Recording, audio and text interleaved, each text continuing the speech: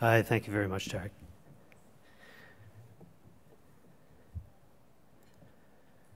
Okay, we're going to talk a little bit about head and neck emergencies. This is an anxiety-provoking topic for a lot of people, but we're going to keep it simple and focus on the things that I think are important to remember. First of all, what do we look for in sinuses? And Dr. Peterson went over a little bit of this earlier, so I'll just touch on it. But we normally image for complications in the ED, so that's intracranial complications, soft tissue complications, orbital stuff. MR and CT both play important roles. MR is what we want if something is going badly and we need to look more closely. CT is what we usually have. And Dr. Peterson showed a couple of cases of this earlier as well. These are complications of acute sinusitis. You'll see on that there's a diffusion restricting collection in the anterior soft tissues and posteriorly as well, with surrounding contrast enhancement. So this is a subdural empyema, and then what we used to call Pott's puffy tumor before we had imaging, and now it's a soft tissue abscess.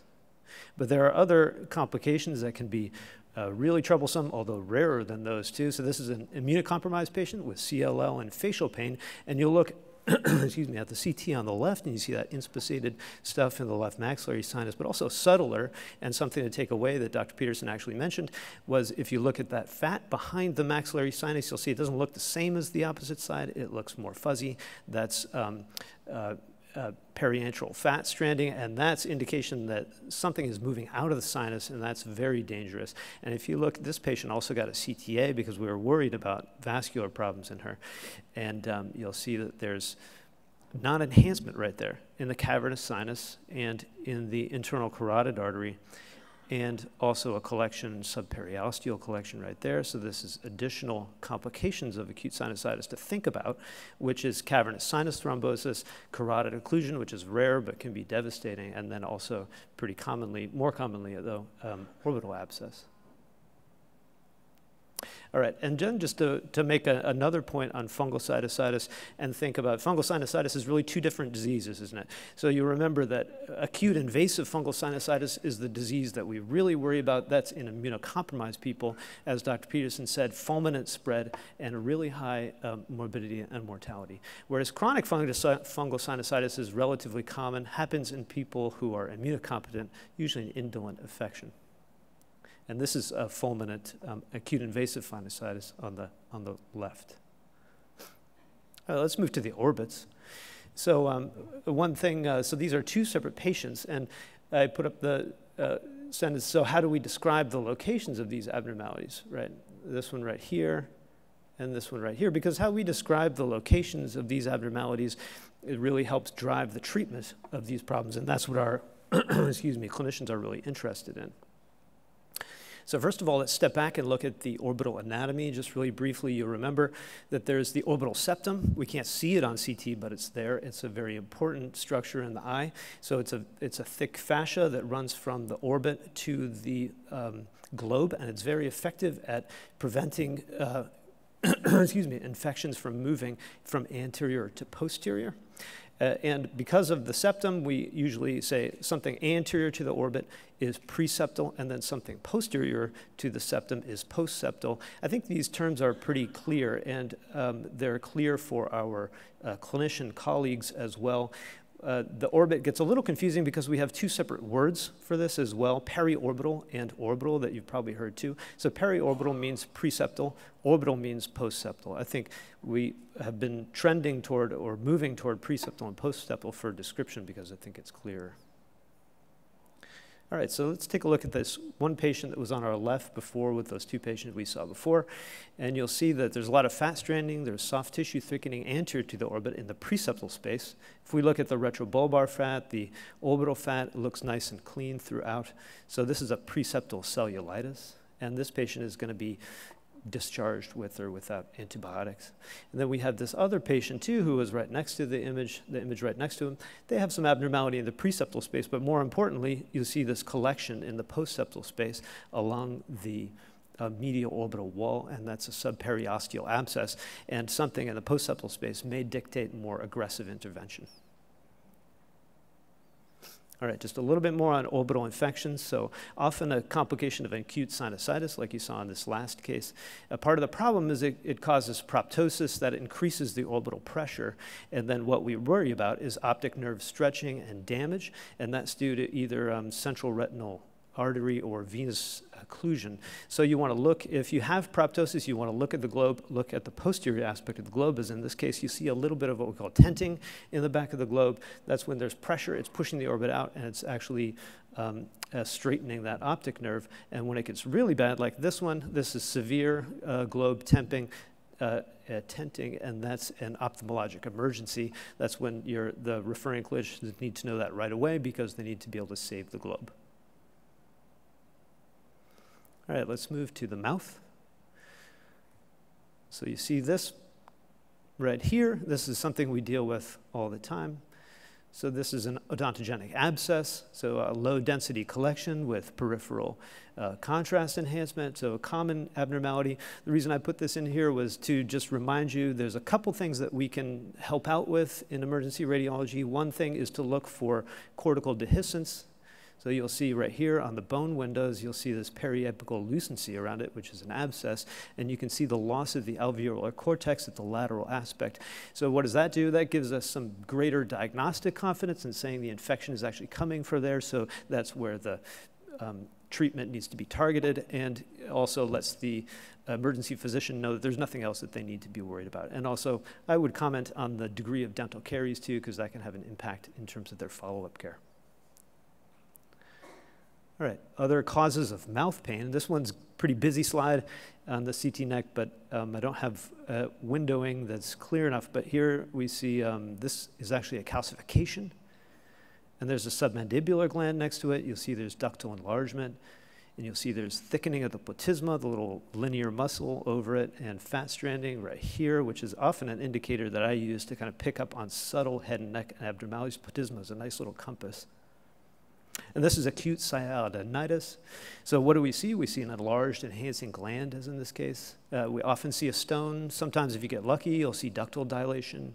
And then you often see, as with the platysma and the fat stranding, you'll see adjacent cellulitis and myositis. And the submandibular gland lies in the sublingual and submandibular space, so you'll get abnormalities all throughout here.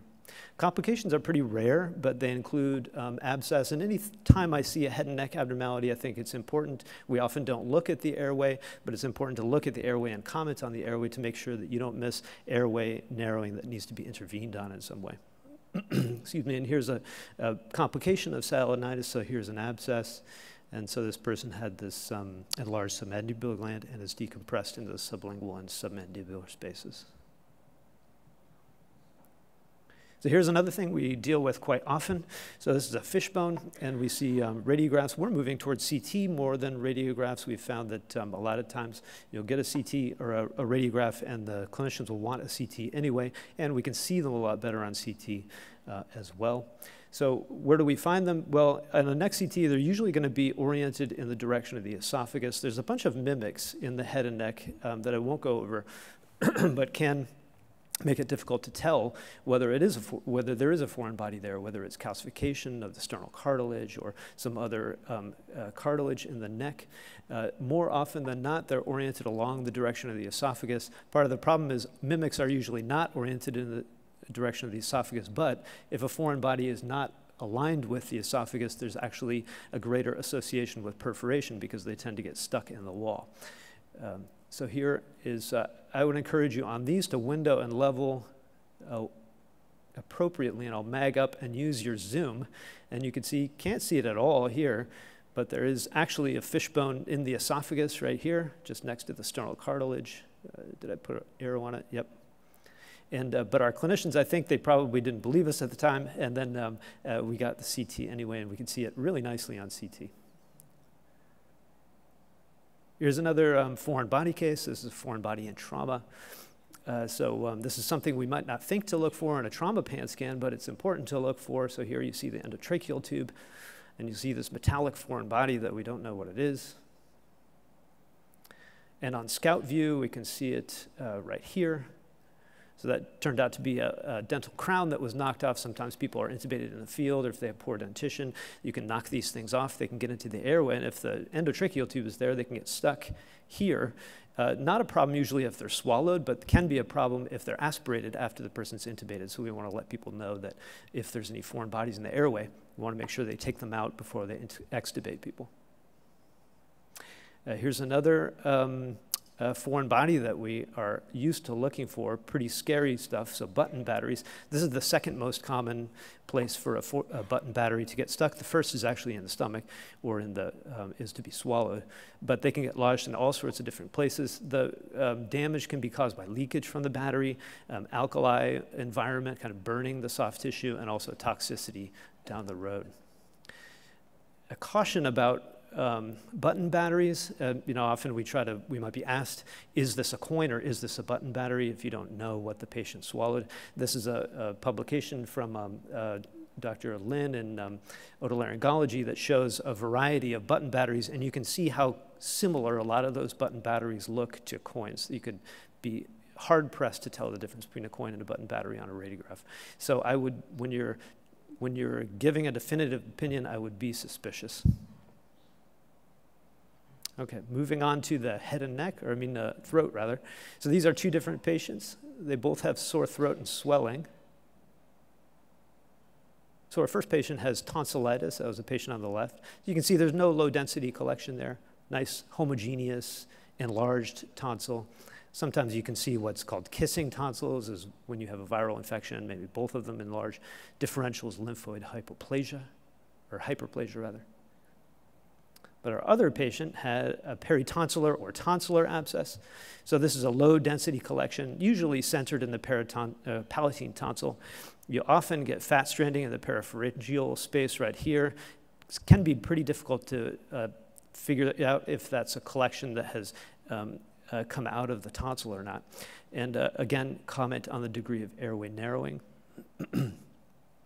And there's a lot of confusion, I think, around what does it mean, peritonsillar abscess? Do I call this a peritonsillar abscess? Do I call this a tonsillar abscess? What's the difference?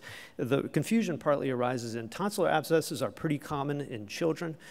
In adults, you can see, we can't see the tonsillar capsule on imaging, but it's around here. But in adults, there's almost always extension outside of the tonsillar capsule in adults. So it's technically correct to actually call a tonsillar collection in an adult a peritonsillar abscess. But what people are really interested in when you're making the distinction is where this infection has spread to, because if something is really just located in the tonsil, usually you can do transoral aspiration, and that can usually solve the problem.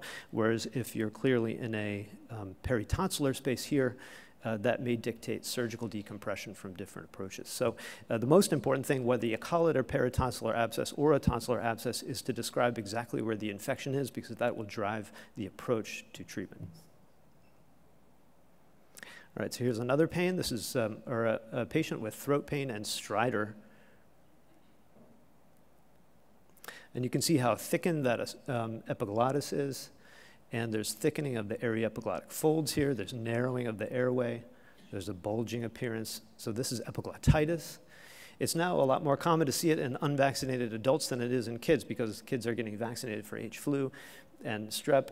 And what do we see? We see, as we described, there's some enlargement of the epiglottis. There's actually air here. This is a case of emphysematous epiglottitis. This is the only one I've sthere's There's effacement of the vallecula. There's thickening of these aryepiglottic folds. The epiglottis, along the sides of the epiglottis, there's soft tissues that closes along with the epiglottis to keep stuff from coming in. And those all get thickened and really dramatically narrow the airway.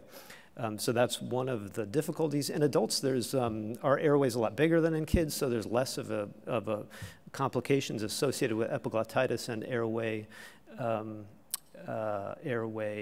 loss. So a lot of these people do get imaged with CT, and we can see it a little bit better. Okay, and this is my last case. This is a case of a patient with progressive dysphagia, and they have a really complex collection. Prevertebral space here all throughout the neck, continues in the anterior neck. So what do we want to know about this case? Well, we really want to know, where does this thing go, right? This is a prevertebral abscess, and very complex abscess in the head and neck, but we're most interested in where does this collection end. And you can see it goes way down and it ends in the mediastinum, anteriorly and posteriorly. And this patient develops mediastinitis, so this is one of the complications of head and neck too, something we want to look for. Part of the reason is that it's a very high mortality, about 50-50 chance of survival, last systematic review that I saw. So, and the problem is these prevertebral soft collections or collections in the deep head and neck can communicate with the retropharyngeal space, and this retropharyngeal space goes all the way from the skull base down to about T3. So, and it's a clear, there's nothing stopping infection from getting from the head to the neck. So when you see a collection back here, you want to define it and make sure that you tell your clinicians about it, because the thing that's going to help people is early detection and debridement. And that's what I have for you. Thank you very much for your time.